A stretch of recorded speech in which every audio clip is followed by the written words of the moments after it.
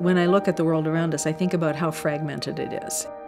We really need to develop a unifying vision. Who cares what your border is? The problem is unity, love of one's neighbor, and understanding that they're actually your brother.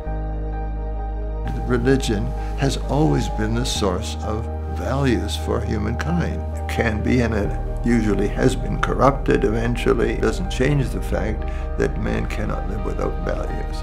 And today, the values have to be values that can work with science for the evolution of a united humankind.